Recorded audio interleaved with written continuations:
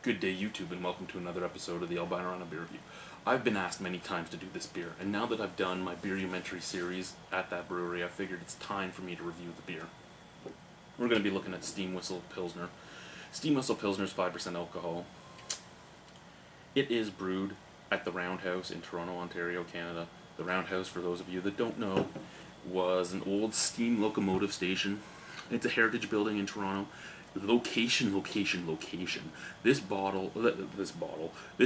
is right near the CN Tower, right near the Rogers Centre. This is in like the heart of Toronto Tourism Central. You can go for a tour there. The tours are every day. They run every half hour after 1, I believe, noon or 1. It's a $10 fee.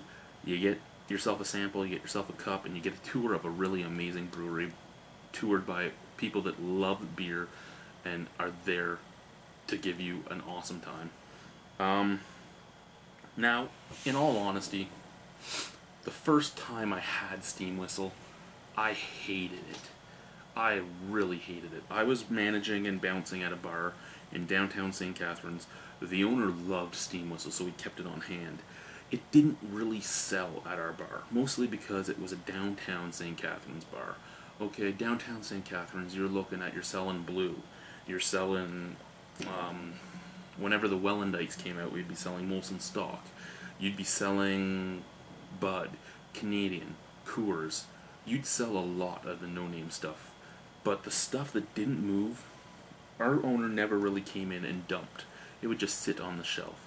So the first time I had a Steam Whistle, who knows how old the beer was, who knows how light struck it had gotten, because I remember it just being skunky and gross.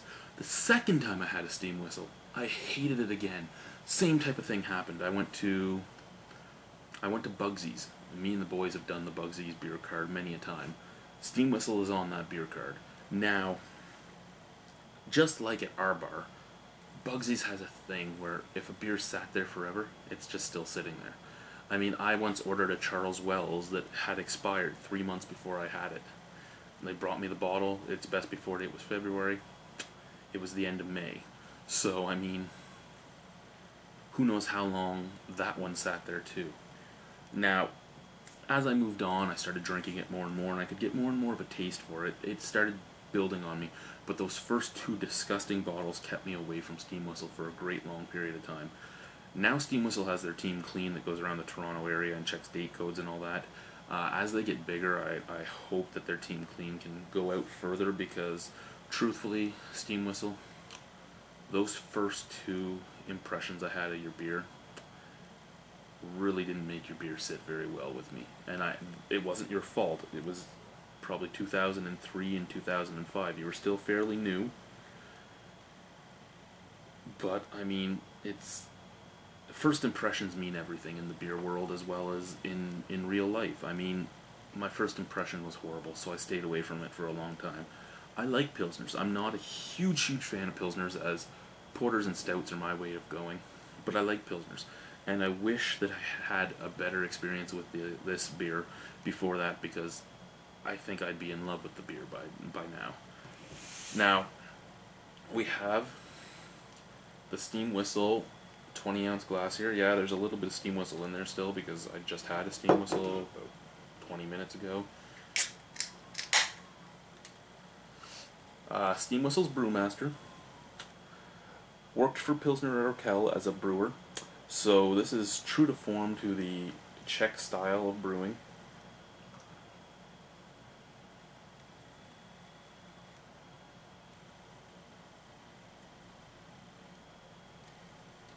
Now look at that. That looks like a Pilsner. That's a thick, pillowy, creamy head. It's the beautiful, beautiful pale gold color that you should get from a Pilsner. It looks awesome. Again, this is one of the reasons why I'm mad at those 2 bars for giving me such a bad outlook on this beer, because that looks great in the glass.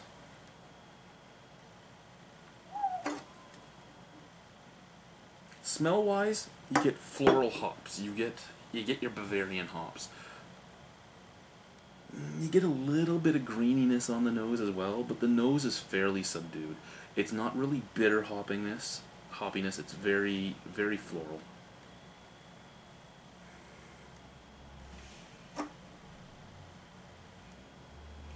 It does smell very nice for a Pilsner.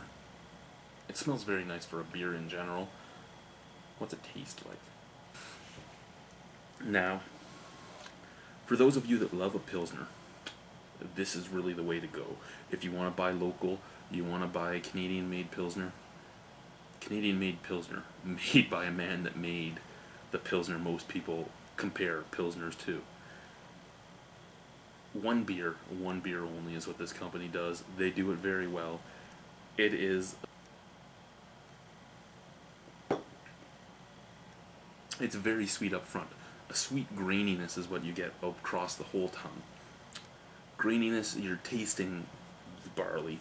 You're tasting that two-row Canadian barley, and it doesn't taste bad at all. Nice, sweet, grainy. You do get a nice, clean, crisp finish. There is a hoppy bitterness that lingers. I mean, the bitterness is not up in your face, it's just lingering in the back of your throat. The more you drink it, the more you get some grassy notes.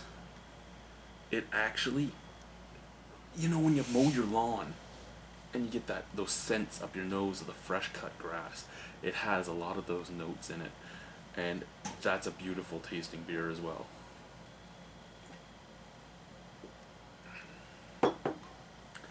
I love that crisp finish. I love the cleanness of the beer. I love that the hops are not in your face, that they're just lingering in the background.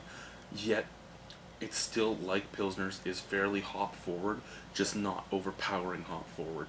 It is a great beer. For me, again, it took me about a 12-pack to really appreciate it for what it was, but then I did have 2 beers that made me hate it. So the fact that after 2 beers that made me hate it, it took 12 to make me like it again. I would figure that the learning curve for somebody that, say, drinks blue as their Pilsner to liking this would probably take about a 6-pack. So this is really worth a try. I really like it. Their slogan is "Let steam whistle be the reward at the end of your day." That's what I'm doing right now. I'm letting this be the reward at the end of my day. It was a hard day today. We had lots of things to do. I did them all. I'm tired.